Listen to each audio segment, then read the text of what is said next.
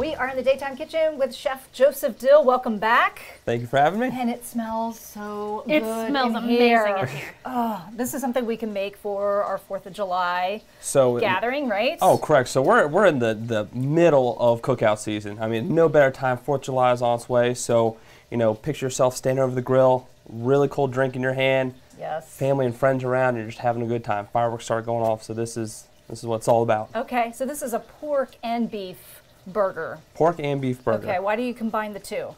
Well, because I am a man that values the pig and love it. And so, you know, everybody has hot dogs and hamburgers and stuff like that. This is just kind of a variation on it, kind of a take on it, just to kind of kick it up without getting, you know, too crazy with it. So yeah, what are some of the other flavors that we can find in there? Because obviously I see some coleslaw.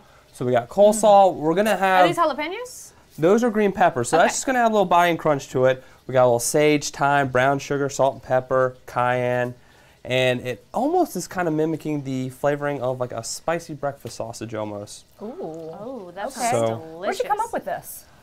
Just piddling around the websites and stuff like that, and I figured, you know, might as well try it out and kind of did a couple tweaks to it, and here we are. Very cool. Here we are.